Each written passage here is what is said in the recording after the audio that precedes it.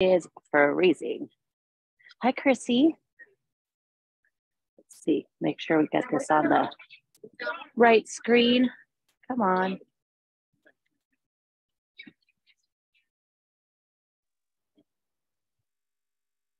There we go.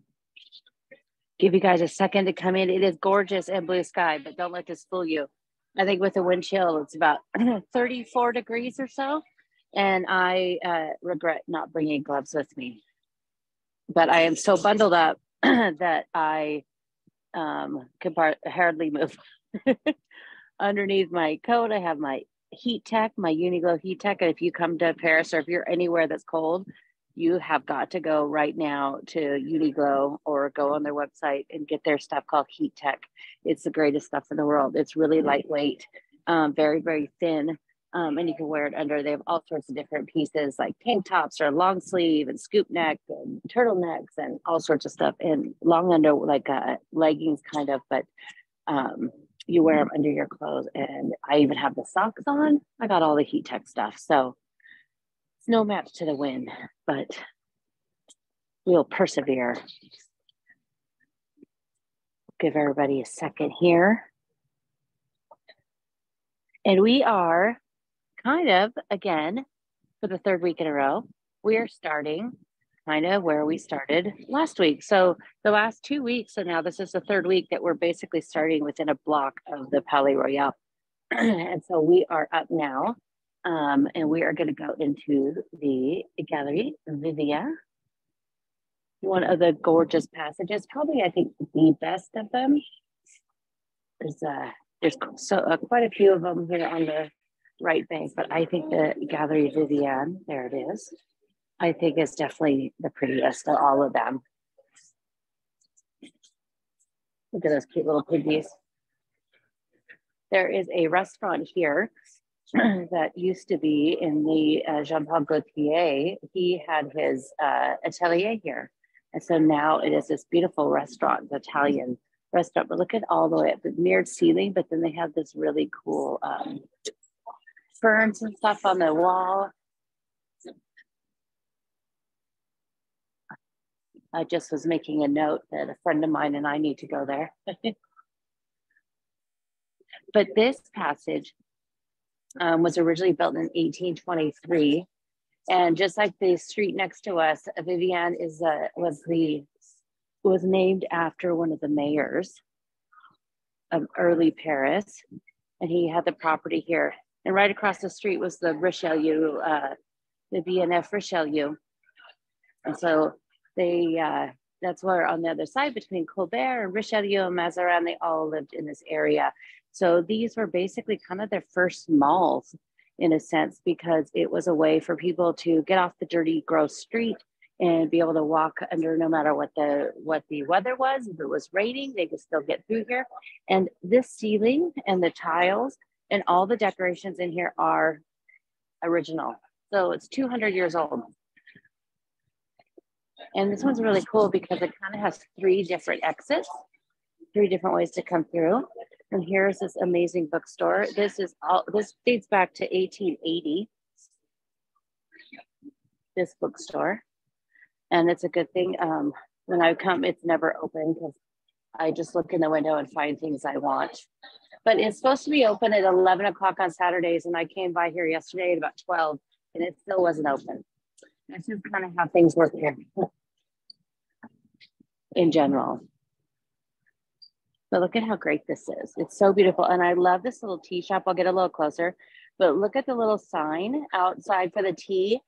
And they made it from the design in the mosaics. And these mosaics were done by an Italian, Faccinia, which he did these. And he created all this mosaic. And they restored a bunch of this stuff about 10 years ago. But I mean, to think this is all still original is pretty amazing.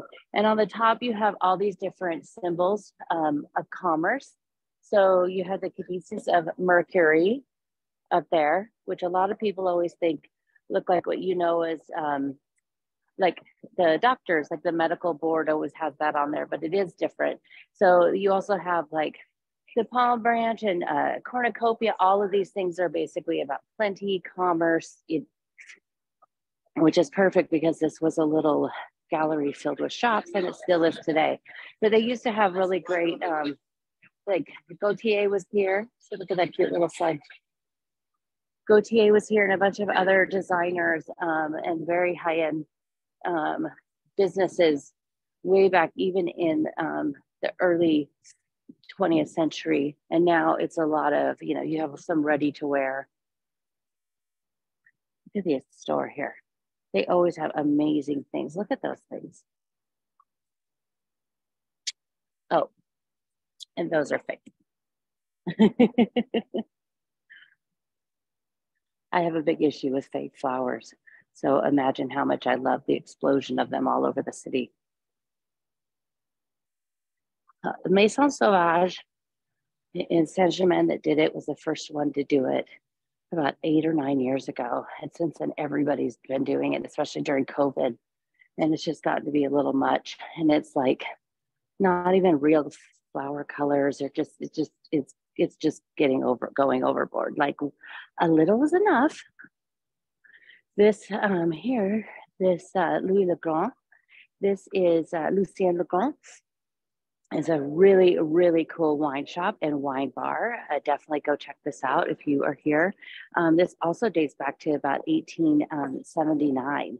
So this is a really, really cool one. They are so nice in there and helpful. If there's anything you want, they are really helpful in helping you find it and decide on what you want to drink. And then we're going to turn back around and go out the side passage, but here's the very end of this. And this is where the Cafe Vivia is, but what is happening here right now?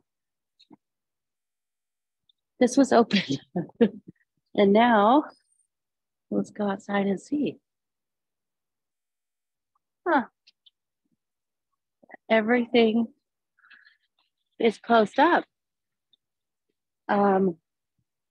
I hope they're just doing a little remodel. That would be really sad if it closed. This place is really great. Like it was open just a few days ago. But because upstairs they have the greatest bathroom in the world, you go up there and let's see if you can still see. Hang on here.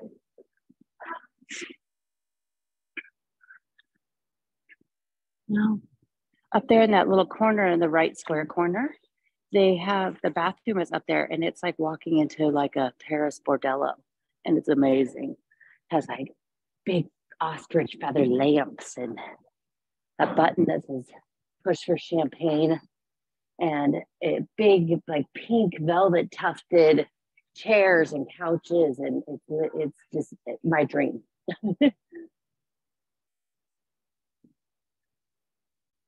I wish one of these places were open today and had some gloves. So we're going to go out here to the side. And look, here's another super cute cafe. I should have done this backwards and ended up here and tucked inside and had something warm.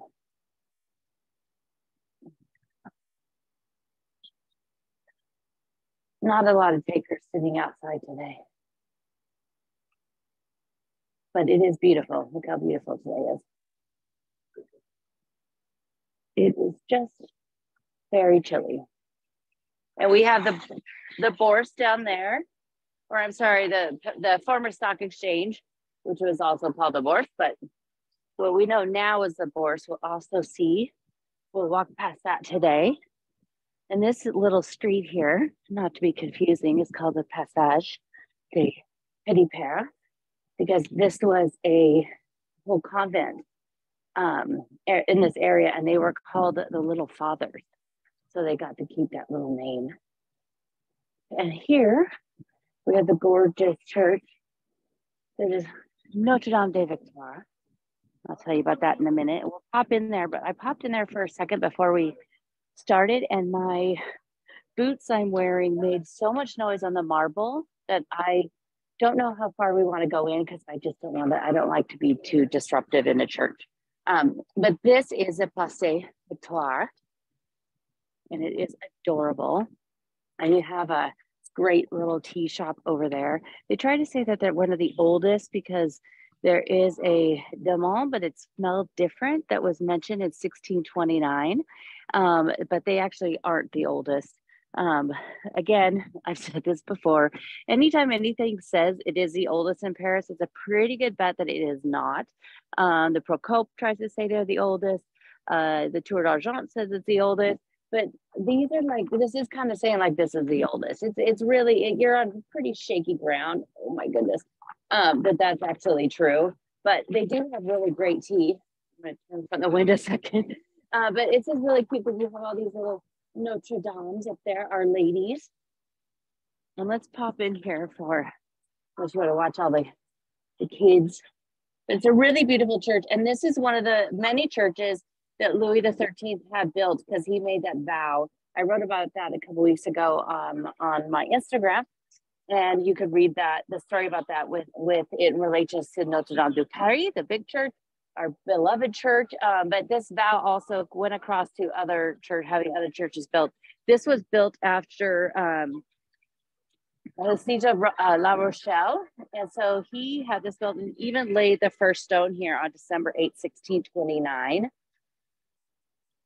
But it was also, there's also a little story about this church that in November of 1637, there was a brother Siak, and he had a visit from Our Lady. So the Virgin came and visited him in a dream at 3 different times. And in those 3 different times, she said, you need to go and get these 3 different churches. You need to do this 9 days of prayer. And then at the end of that, God will give you a son. Well, the reason he would hear these voices is because he was woken up at night by the sound of a child crying. And so he thought that was, he thought that was Christ that was crying, but it was in fact, it was going to be the baby that God said he was going to give to France. And almost 9 months later, Louis XIV was born. So Louis the Chosen, and you wonder why the guy had such a big ego. I mean, if you were told by everybody that you were chosen by God, if you grew up with being told that, oh boy, no wonder he was thought he could do whatever he wanted. But we're gonna I hear some music in there, but we will pop in there quickly and I'll tell you a little bit more about it. Oh, come out. Messy. See.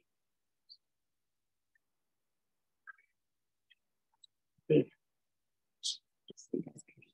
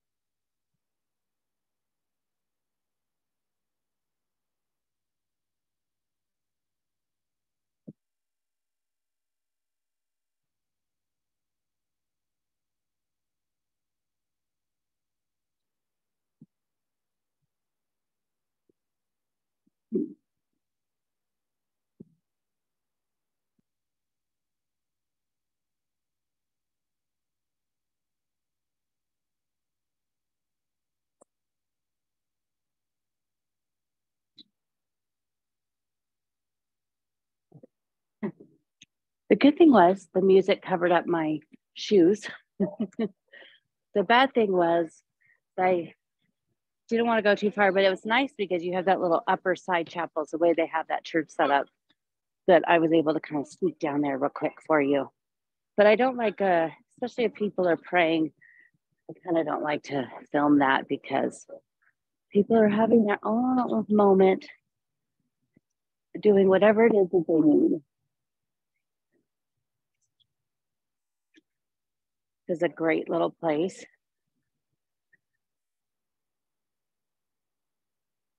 So look at how gorgeous it is today.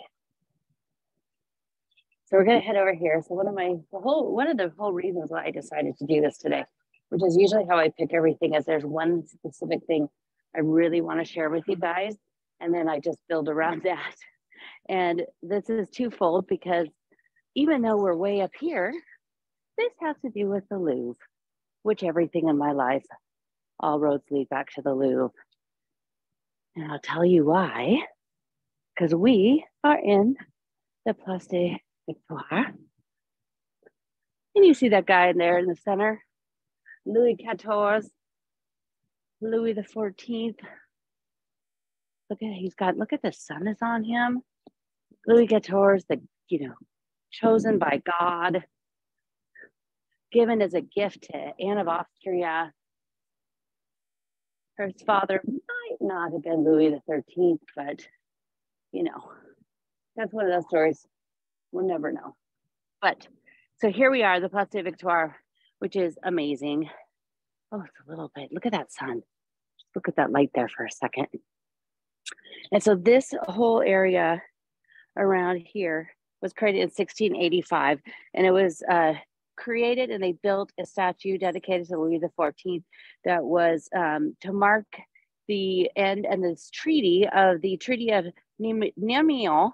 And this was basically the treaty that ended the war they had with the Dutch over the Empire, Holland, Spain, and Bourgeois, which is ended up being what we think of as Germany. And so they wanted to have, of course, you need a monument built to him because he did this great thing. And if you watch that TV show, Versailles, there's part of it, quite a few episodes, I think it's season 3, when they talk about the Dutch War and William of Orange, all that stuff. So he wanted to have this statue built. Nothing that you see here today is from that original statue, but the very first one was here in 1678 or 1685, and it was inaugurated on March 28, 1686, and it stood until 1792. And of course, you know what that is. That's the Revolution. And so when the revolution happened, the revolutionaries ended up shooting down the statue of Louis XIV, and he was different. So here we now see him on a horse. The original one was he was standing, and he was standing in this great victorious pose, and he was being crowned with a laurel wreath by Victory behind him. And it was on a very, very large column. On the base of it, it had 4 different huge bas-relief plaques that had different scenes from that treaty, from that war. And then around the bottom, it had the 4 captives. And then it also had about 28 other pieces that were all done in bronze. The reason why I wanted to do this is because those pieces, except for Louis, are now in the Louvre. So everything was retained and saved except for the statue of Louis. And so he was destroyed. And then after that, they decided they were going to put up a pyramid. So, when everybody freaks out, some people still don't like the pyramid at the Louvre. Again, it's not completely out of the norm. People think, why a pyramid? That's weird. What does it have to do with the Louvre or Paris? But there were pyramids here before. I'll tell the story that before there was the one at the Louvre, there was 2 there before that. One was done by Napoleon Bonaparte. The other was done by Napoleon III. And it was lit on fire on Saint Napoleon Day, which is August 15th, which is his birthday, which never really took off. And, we don't celebrate that today. But so there was a pyramid here. It was made of wood, and the way they held it together, that was when it was said that when it got so hot in the summer sun, it literally just fell apart. and just collapsed. So I'm not sure if they just glued it together, what they did back then, but that was destroyed. And then after that, there was a statue of a very tall nude statue of General de. He was a general under Napoleon, and he was here. And then people got upset because they thought it was a little too revealing of a giant statue in the middle of the street. And so somebody covered his nether regions up with a fence. And then that eventually came down, and that was melted down under Louis the 18th. That was melted down and used to create the Henry IV that we now have on the Pont Neuf. So I guess his little exposed nether regions are now part of Henry IV, which makes sense because Henry IV was quite the ladies' man. So here on the Place Victoire, there's some really cool buildings. All of these buildings are original to that time, except for some of them have been made smaller when they cut through some of the roads. The Etienne over here, that one was made bigger, so some of these buildings were cut down a little bit. This one, I love this building over here because I love how it has this little cutout on the top. Excuse me for my sniffles, guys. It has a little cutout up there, a little silhouette of Louis the 14th up there, and there's another one too. But this building here, this gorgeous building you can see up there, was all part of it belonged to the gentleman. I'm gonna get run over. It was a Hotel Rambouillet de la Sablière. And this was basically owned by one of the richest men in France at the time, in the 17th century. He had one of the farmer's wall, which basically was a tax collector. He was incredibly, incredibly wealthy. So he had this huge home built, and it basically goes this whole entire block. They ended up in 1960 making this so it was all historic monument. So before that, some people were able to go in here and change some things, which is pretty much mostly this building right here. So most everything else looks relatively the same. But this one was also, he had a daughter, and his daughter's name was Marguerite. And I think now I need to do a podcast episode about her because when I started looking it up, she had this huge salon that had everybody coming there. Jean de La Fontaine, Ninon de Clos, Madame de Sévigné, who was an amazing woman, who two of those we have done a podcast about, Ninon and Sévigné, and she was a woman of letters, and she in the 17th century and early 18th century basically documented everything that happened in her letters to her daughter that she sent to her, who lived down south. And basically she was like the reporter, gossip columnist, everything. But you could buy her letters. You could buy books with her letters in it, and they're really great. But look at how gorgeous that place is. I think that would work out just fine for me. That size is perfect. One whole side could be my library, which I'm pretty much going to be just living on books at some point here. But you can see Louis back here. He's pretty, I love coming here. I stayed here one time just straight down the street. And I would get up early in the morning and come down here and see the sunrise from behind Louis, which is pretty cool. But can be a little bit of a treacherous little intersection, and it sits between the first and the second. So one side of the street is the second, and the other side of the street is the first. But you can see over here, look, I'll show you. There's the Sun King with the sun, but you can see him again. Jeez, lady. I don't need to get run over by a bike a second time. You can see he's over here on this corner too. You see that up there? Place Victoire. Pretty cool. I love it. This is actually one of the only statues you will see of Louis. The original statue of him with his legs, with a horse with his legs up. There's of course the one in front of the Louvre by Bernini. But originally, it did not have his legs up. It was changed over time because Louis hated it.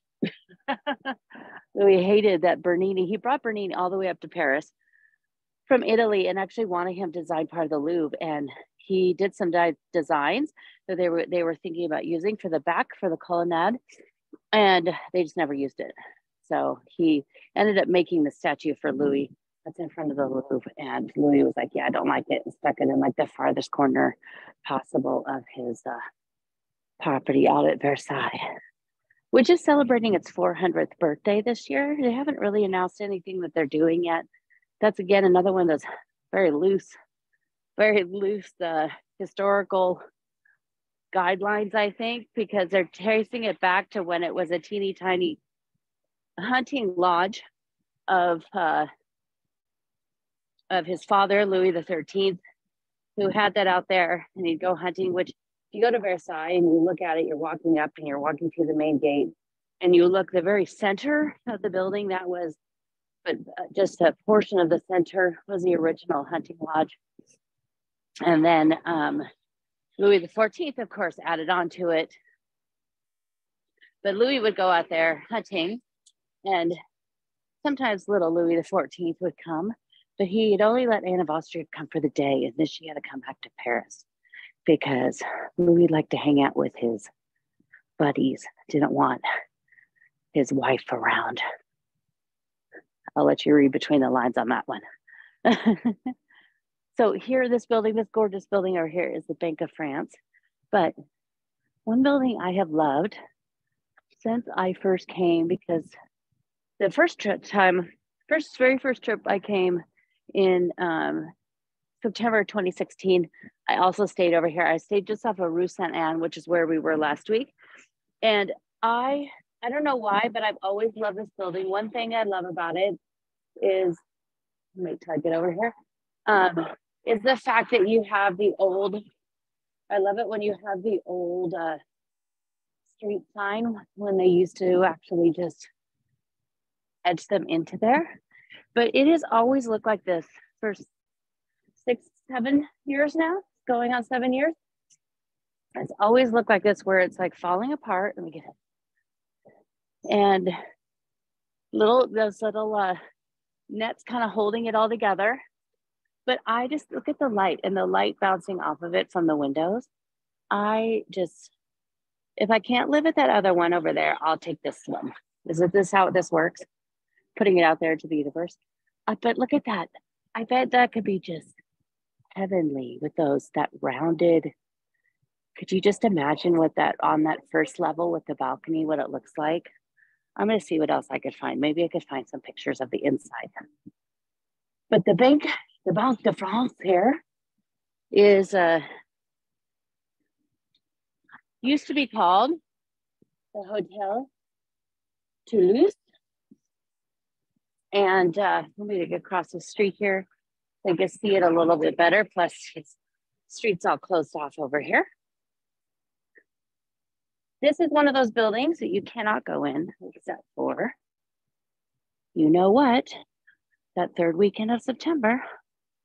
And it is a must. If you are here, go inside this one. So it is basically takes up this whole entire block. And it's a couple different buildings. This building here on the right is at the actual Hotel de Toulouse. And this was built originally in 1635 by Mansart. And then in 1713, it was purchased by Louis Alexandre de Bourbon. He was the legitimate son of Louis XIV and Madame de Montespan. Madame de Montespan was his favorite, and they had 7 children together. And Madame de Maintenon, who came along next, convinced Louis to make them all legitimate. Madame de Maintenon also went on to become his second kind of secreted wife. She never was queen. They kind of got married in secret, and nobody really knew. But she had a great sway over Louis. And I did a podcast episode about both of those women. But Madame de Montespan is going to come up tomorrow in tomorrow's podcast, which I'll tell you about in a second. But the Banque de France here, Louis Alexander lived here. And inside of it, he had many of the same designers that were working on Versailles work on this. And so inside of it, it has this one huge space called the Galerie d'Or. And so it's a golden gallery.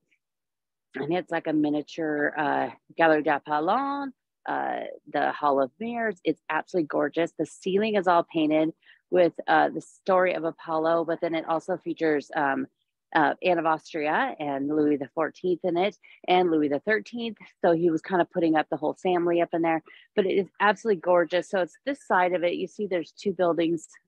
They're connected here. And the Hotel de Toulouse is on this side. But it is absolutely amazing. And she also, another one we've done a podcast about, also had something to do with this. And it was a favorite of Marie Antoinette, Chrissy. And Chrissy's ears just perked up. And it was Princess Lamballe. And she ended up marrying, the son of Louis Alexander. And he was just a tad. He'd already been married before. And he was only briefly married and the wife died. And so then he ended up marrying Princess Lamballe because she also her side of her family came from a very wealthy family. And so that's what he did back then. But he married her and then he just kept going on his cavorting ways that he did. He was just 20 years old when he died, basically because he had a venereal disease that he also gave poor Princess Lamballe. She did not actually end her life very well either because she was killed by the guillotine, because she was good friends with Marie Antoinette. But she was very close with her crappy husband's father, and he took very good care of her after he died. But we did a podcast episode about her too. So we're going to head down here. My right hand is frozen. But it's nice and quiet over here, except for when I was walking over here about a half an hour ago, there was standstill on the Rue de Rivoli. So we'll see what's going on because we're going to end up back down there because there was some sort of a protest. I saw a bunch of French flags and loudspeakers and lots of police cars. So who knows what they were demonstrating, but it's always something. But again, you have to pretty much be right on top of it to know. There's a lot of Facebook forums that people are always in a panic about the strikes and pickpockets and everything else. The strikes, when that happens here, especially when it's a metro strike, it does snarl kind of everything. Just make sure you just stay on foot everywhere you go those days. They announce it in advance. Just plan accordingly. Make sure you're not going to, that's not the day you're going to go to Versailles, take the metro, and then just pack some patience. I flew in on the day of the strike, and it just meant that it took me an hour and 45 minutes to get in from the city on a taxi instead of the normal 45 minutes to an hour. But you'll be fine. Everything will be fine. Just remember, just go with the flow. We're going to come back over here and tell you about that amazing building that everybody always has a question about. But we're straight ahead. Is the Bourse de Commerce, which is now a museum. It was built in 1763. Let's see if I go on here. What's this car doing? You can see it down there. Built in 1763. It was for the wheat exchange. So while it was called the Bourse, it was not the full stock exchange that we think of that we talked about last week, but it was mostly commodities and wheat. But it was given by the mayor, rented to Francois Pinault, and he is an extremely wealthy man. He originally owned the Kering Corporation that owns Gucci and YSL and Balenciaga, all of those. And now his son runs it, and he just plays with his art. So inside here it says contemporary art collection, plus mostly all special exhibits. You see how it's just circular shape in that dome. If you're not a big fan of contemporary art, which I'm not, but I did go in there because I wanted to see the space. It is amazing inside. The ceiling alone, that dome, is completely painted with scenes of commerce around the world, which is kind of cool, done in the 19th century.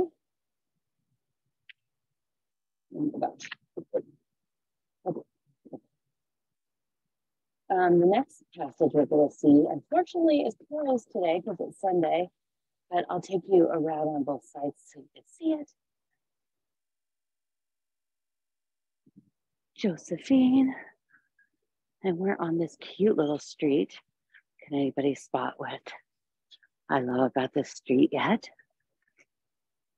So this is a Rue de Jean-Jacques Rousseau, who was a philosopher of the Enlightenment. And this building right here on this side of the street, if we were walking on the other street across is the Rue de Louvre on the other side. And it is, you see part of the back of the wall of Philippe Auguste. Holy moly, but look at this. That's right. So this shop, which I saw that bag yesterday, all closed up. This is the one. This is the shop they have only for special orders where you could have them actually create something for you. I think that would be that'd be my next level obsession if I'm doing that. But look at this. So this is the same knockers that you see over on Rue Bonaparte on that amazing building that Manet was born in. I just love these. So this right here, this one though, look at that bag.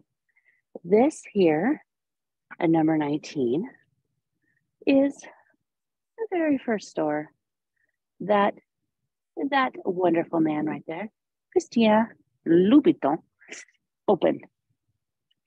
Oh, a cute pink bag. I should be looking at the camera. I'm looking in the window.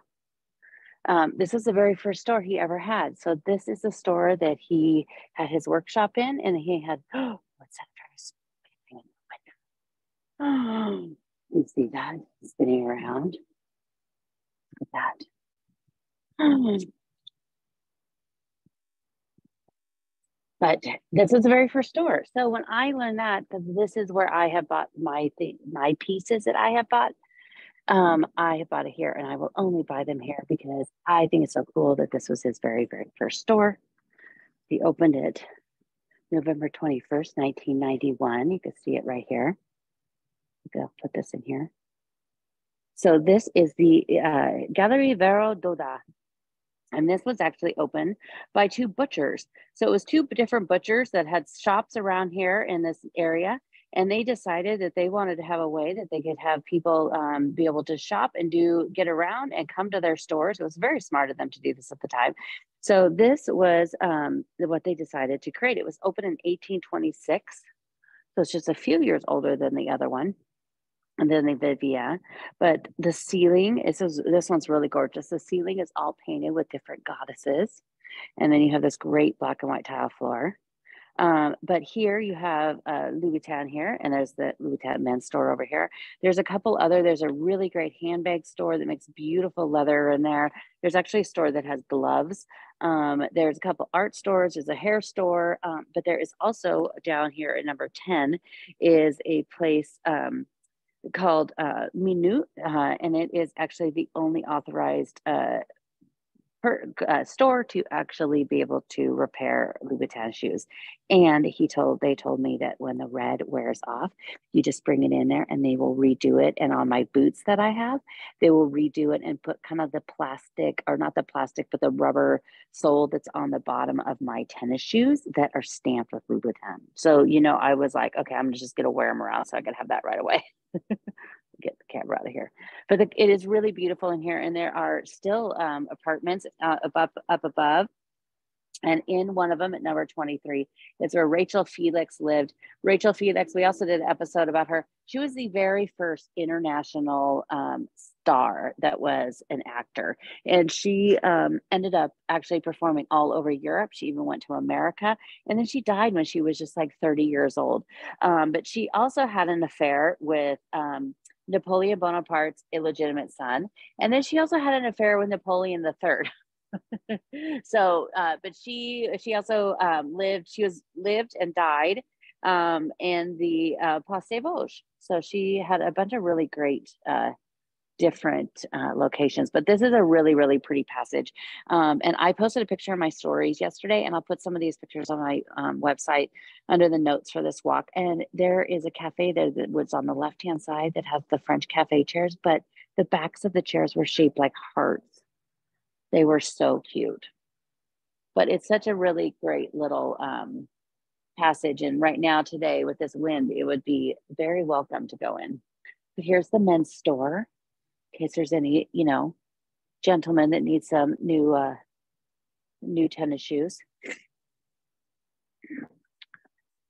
We're kind of going to go weave around. We're going to go down this cute little street over here.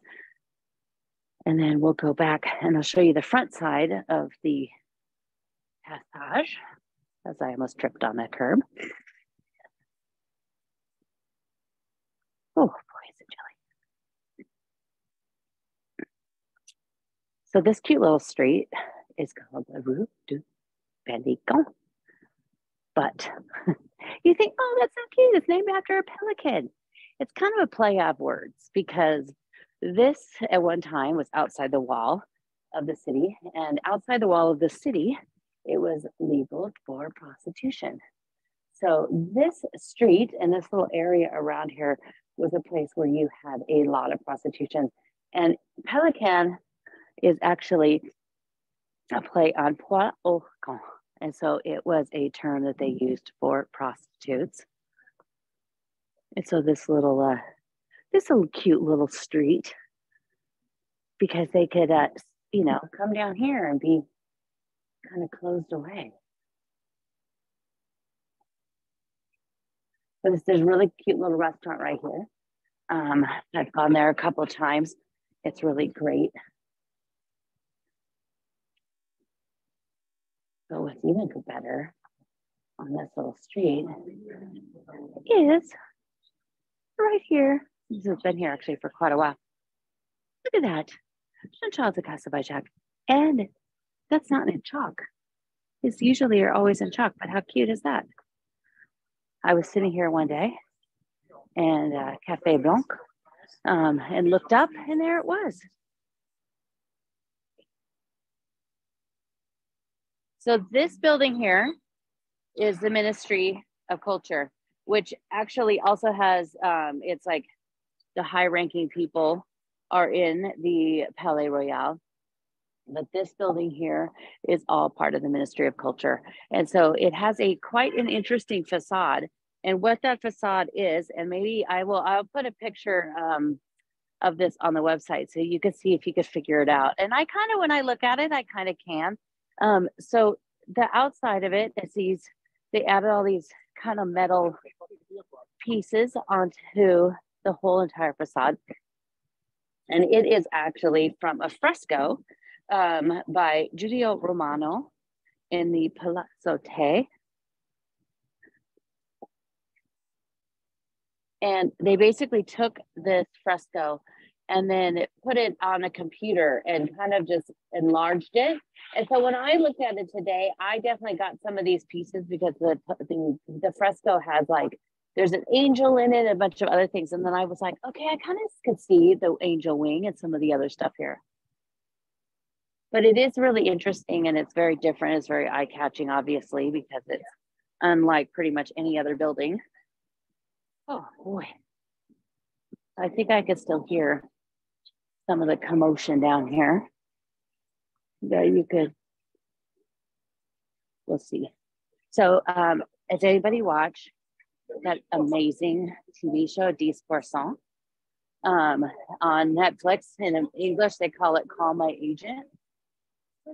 This is the building that they work in. That's their office building. I'm going to move over here for a second. But this is their office building.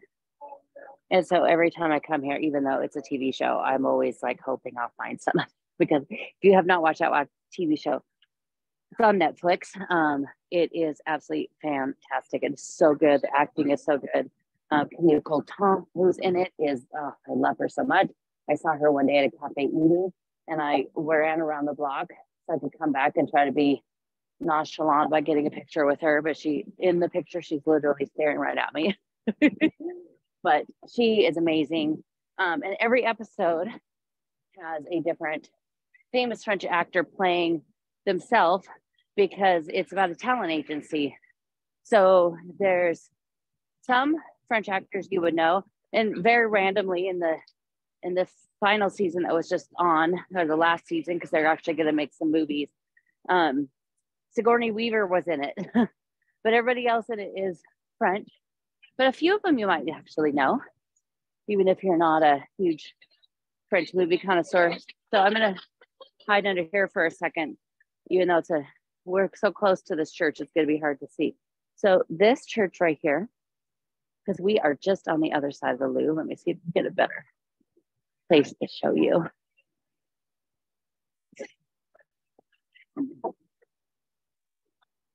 Oh, I think over here will be good.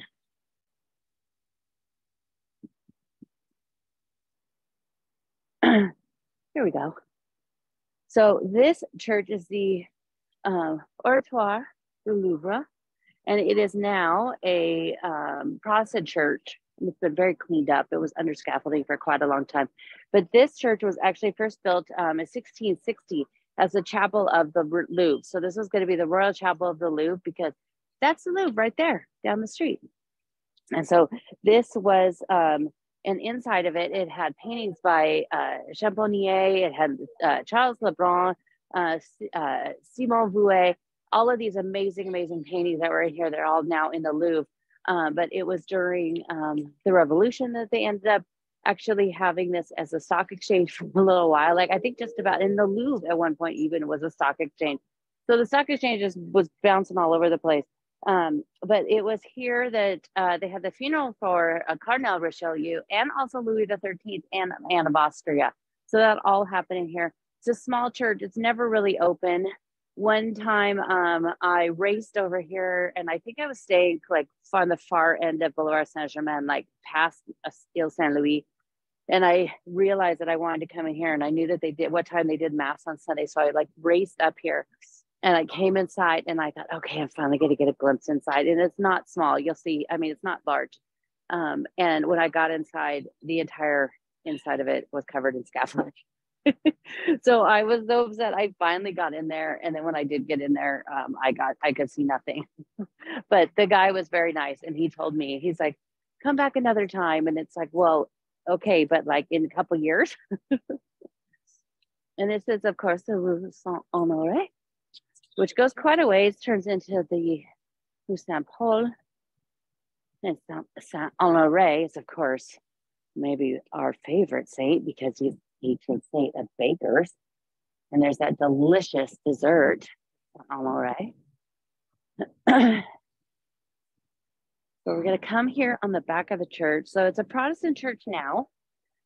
It was not a Protestant church then, but it also has a monument on the back of it. That's not John Charles.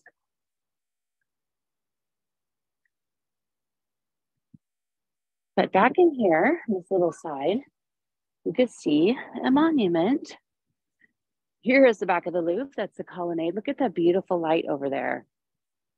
It is cold as heck, but it is gorgeous. I was in my apartment. I did not leave my apartment until I came to do this.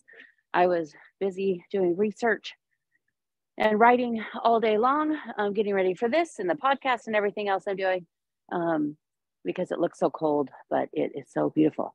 So here is this monument. Let's see if I could get a better peek between here. Let me put this in here for a second. Hold on to it. So this right here, you can see his name, Gaspard de Coligny. This is a monument to him. He died in 1572. And how he died was he was a Huguenot, and he decided he was going to become a Protestant Huguenot. And look at that beautiful grate up there. And so he did that. And this was right about the time that Henry III, who would become Henry IV, was getting married here in Paris. This was about 10 years before that. And so he lived here in Paris. He lived very close to here, just down the street. And somebody tried to have him killed, and that somebody was most likely Catherine de Medici and her son Charles IX. And they stabbed him. Somebody stabbed him, but he didn't die. And so this was on August 22nd, 1572. And they went to actually go and visit him. And it was at that time that Catherine and Charles decided again to call for his death. And so 2 days later, on August 24th, 1572, men came to his apartment, actually pulled him from his bed, stabbed him, threw him out the window, dragged him through the streets, beheaded him, and then hung him up so everybody could see him that they killed him, because that was also when the St. Bartholomew Day massacre happened. And that is also something that Catherine de' Medici and Charles IX, her son, ordered from the balcony of the Louvre. So when people try to tell me maybe she got a bad rap, nope. That's like saying Coco Chanel got a bad rap. Nope. But this is really cool. It was created and added in 1889 on the anniversary, the first anniversary of the revolution, storming the Bastille, the revolution. And this is one of the allegories is the fatherland, and the other one is religion here, that are both sides kind of watching him. But it's a really cool one. Sometimes this is open and you could go in there, and there's like this little talk here that gives you a little bit more information, but it's just right here. And he died. Look at that light up there. You see that? The sun. Oh, so pretty. And the street that goes right over here in front of one of my favorite restaurants, Le Fumoir, and in front of the Saint-Germain-l'Auxerrois, that street is also named for him. So I'm going to try to warm my hand up here for a second. And you know what this is, of course. We are here at the Louvre, and this is the Rue de Rivoli. Last week, I took you guys through those columns, those the Rue de Colomb. Those, if you remember seeing those were actually the inspiration here for the ones here on the Rue de Rivoli. So it all keeps tying together. But the Rue de Rivoli was named after Napoleon's victory over Rivoli in Italy. It was his victory over Austria there in Italy. And so he decided, he was the one who originally spearheaded the building of this street.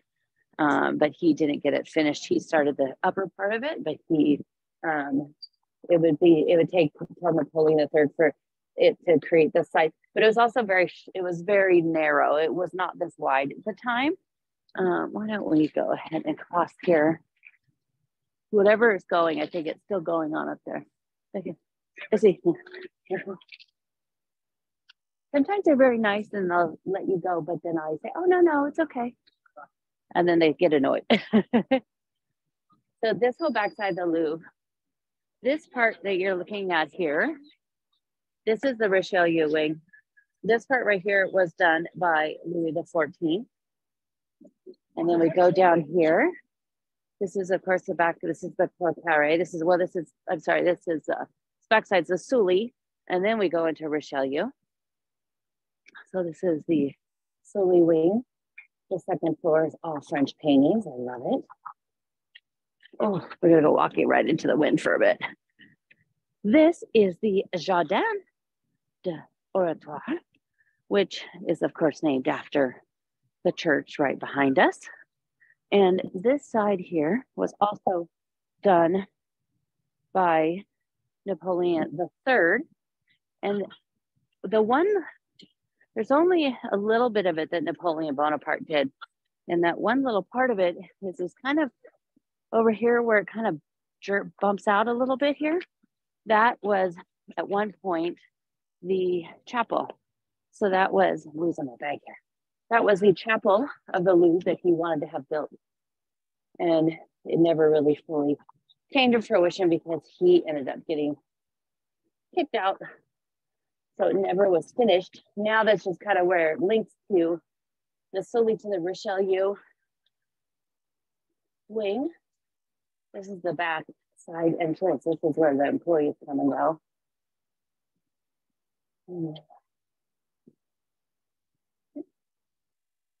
You can hear very loud music. So it's probably something in the square up here. This side, all along this was all done by Napoleon III. So technically, the Louvre, this is the newest part. So this was done in the mid-19th century. And this was all part of the ministry until 1989. So there was actually offices in here from the time of Napoleon III when they created this up until 1989. So it's actually going to be big anniversary this year of the Louvre and also for the Richelieu. I think we're listening to who was that? Black Eyed Peas. You can see some of the French statues in there. See Napoleon. I love this stool. Oh, gosh, you guys. Oh, we're just popping in here. Oh.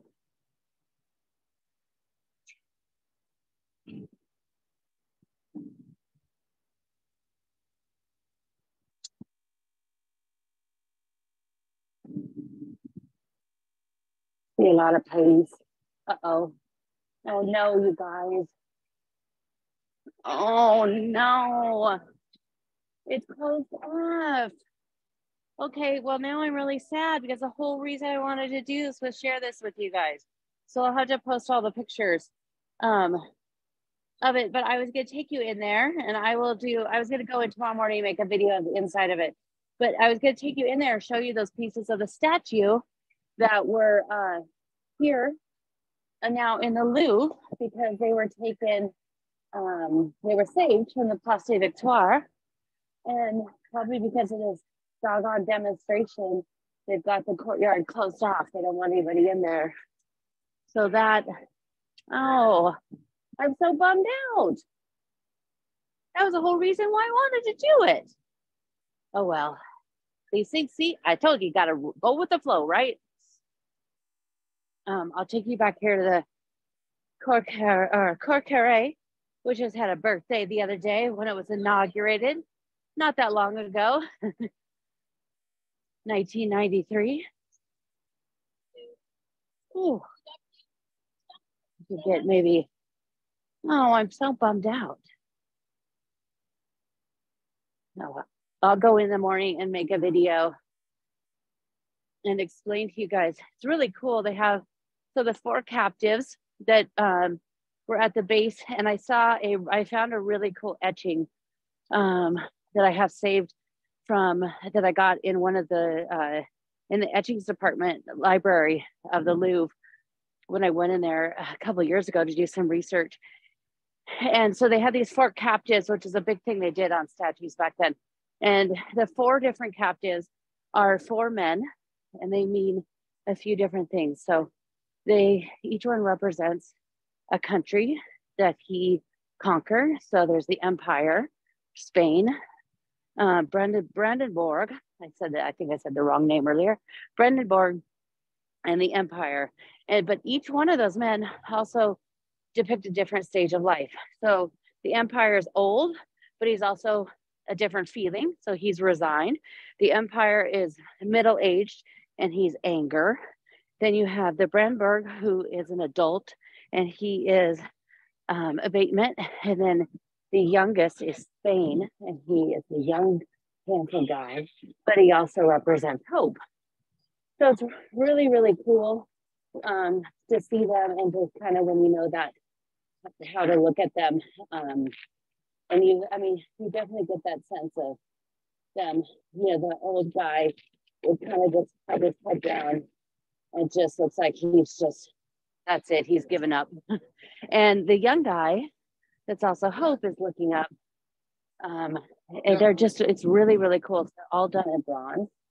And they're just there in the Corps, which will celebrate its 30th birthday this year, in November, because that was parking lot for the Ministry of Finance that had been there till 1989. And it was a perfect place for IMPay to redo because it was ground level, and it was going to be a great place that they could put all those extremely heavy marble statues that date between the 16th and 19th century. So here is the Cour Carré. Look at that light over there. Beautiful. Hopefully find a space without the wind for a second. Well, I'm really bummed out, guys, that I couldn't take you guys in there. But I will make a video tomorrow and I'll share a ton of photos also on the monument. So you have the 4 captives, and then on the wall behind it, you have 10 medallions, and those medallions also used to be in the Place des Victoires, and they used to have 4 huge lampposts, and those lampposts were made of, the columns were made of marble, and they were on a rose marble base, and on the columns, on each one of them, was 8 different medallions. And so the Louvre has 10. We don't know really where the other ones were, but some of them were actually given by the Queen of England, Queen Victoria. And they, we don't know where the other ones are, but they saved 4 of the columns are in the church that's the Notre Dame de Saint. So now I put that on my list. I want to go down there just to see the columns in the church. But it's really cool that they have those here. There was also 4 bas-relief plaques that went on the base of the statue of Louis that I mentioned. And those are here as well. So between the captives and all those pieces, there's 41 pieces that were once on that statue of why do I keep saying Napoleon? On the statue of Louis XIV. But we don't have anything left of the Louis XIV statue, but we do have all these other pieces. And then when you kind of know the story of, what he was conquering and what they were doing, they ended up, Spain was kind of the big loser in that whole treaty because they were forced to give a lot of things back. Louis XIV ended up giving back to Holland all the things that he had taken. But Louis XIV won from Spain the Franche-Comté area. He also got a lot of the northern part of what is now northern France, a lot of those cities. So it was a pretty big coup for him. And a lot of that stuff is still in considered France. So, some places like Alsace is famous for bouncing back and forth between Germany and France for years and years. I guess I can see if we can see. The Louvre is closed now, so that's probably they'll probably close by 8. Well, they'll be closing right about now. But maybe they just had that exit closed. But you can see the pyramid and everything there. Just a beautiful night. So next week, I haven't thought about what we're doing, but I will think about that and get that posted probably tomorrow. You could always find it on my Facebook page and all the way on my website under events. So at ClaudineHemingway.com under events, you could also find all that stuff. And I thought I was going to be so excited to use this very fancy little camera I got that actually is a tiny camera on a built-in gimbal. It's actually smaller than my phone on this little tripod I hold. And I was all excited. I was testing it out. And I have to have another piece of it for it so it could actually go online, do a live stream. So I had to order that. And in the end, I think getting this little camera to work and everything I needed for it's going to be about $800, which I don't know if I would have done it had I gone into it thinking that's how much all of that was going to cost. So the other piece is going to come this week. And so I'm really hoping it's going to work and we could do it for next week. I just have to see how I could live stream on it and where, because I think, get that light. It is, I'll just have to see if I could do it onto YouTube. I don't have enough subscribers. So if you could make sure you're subscribed to my YouTube, Claudine Blue Ball Rouge, and share it with everybody to get them to subscribe, because I don't think I have enough people to actually do it directly onto YouTube. So if you could share that, that'd be great. And if you want to support this and all of the content I put out, I think I probably put out more free content every single week than anybody else that ever does anything that's French content, between the podcast, my newsletter every week that is always a novel, and my posts I share every single day on Instagram, and also the live videos and walks and everything I do in my storage, with sometimes are 50 or 60 pictures in my Instagram stories.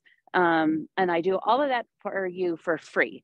So I'd like to hopefully keep it that way. And so to do that, if you could support me, that'd be amazing. You could do it too if you want to leave a little tip in the tip jar.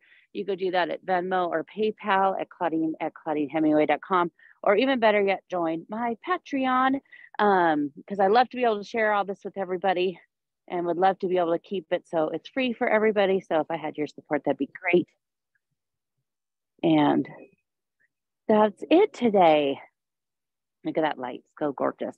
So I will leave you guys here and hopefully see you this next weekend. Oh, and tomorrow's podcast, I kind of teased it earlier, but I mentioned Madame de Montespan because Madame de Montespan was involved in the poison affairs. And the poison affairs was a big thing that came through France in the 17th century. And it even rocked Versailles and Louis XIV. And they even had found out that Louis XIV had been poisoned for years. So the affair of the poisons was a pretty huge deal. A lot of people were killed because of it, because of the poisons, and then also because of their actions. But it's a special 2-part episode on the podcast. So check that out. And if you missed the last 2 episodes we did the last 2 weeks, was about Henri Désiré Landru, who was a serial killer here in France. And so that's a very interesting story. So definitely check it out and check that out on the podcast tomorrow. And so I hope to see you. And if you aren't subscribed to the newsletter, check that out as well. I think maybe I'm actually going to share more about the statue. So make sure you're subscribed to it because I will, I think that's where I'll post the video that I'm going to make tomorrow morning in the lieu of that statue and of the leftover of the statues from Louis XIV. And then I think I'll just also put all that in the newsletter because I'll explain to you what each of the plaques mean and all of the goodness of that statue, because it would be way too much to try to put on Instagram or anywhere else. So thank you guys so much for joining me today. I am going to hopefully go and warm up and maybe go someplace and get some very, very hot soup because my fingers, my hands are literally red. And I also have really bad, what is that called? Circulation issues. So this was probably the worst idea today to do this when it was as cold, but, or just really stupid of me to finish to do this without having any gloves on. But my toes are literally frozen and it feels like I'm walking on pieces of ice. So I'm going to go warm up and I will see you guys all soon. And thank you guys so much. And thank you, Chrissy, for helping out. I'm sure you were helping answer some questions in there because I don't see anything here on the Zoom on my phone. But thank you guys so much and have a wonderful week and the rest of February. And I will see you guys next week.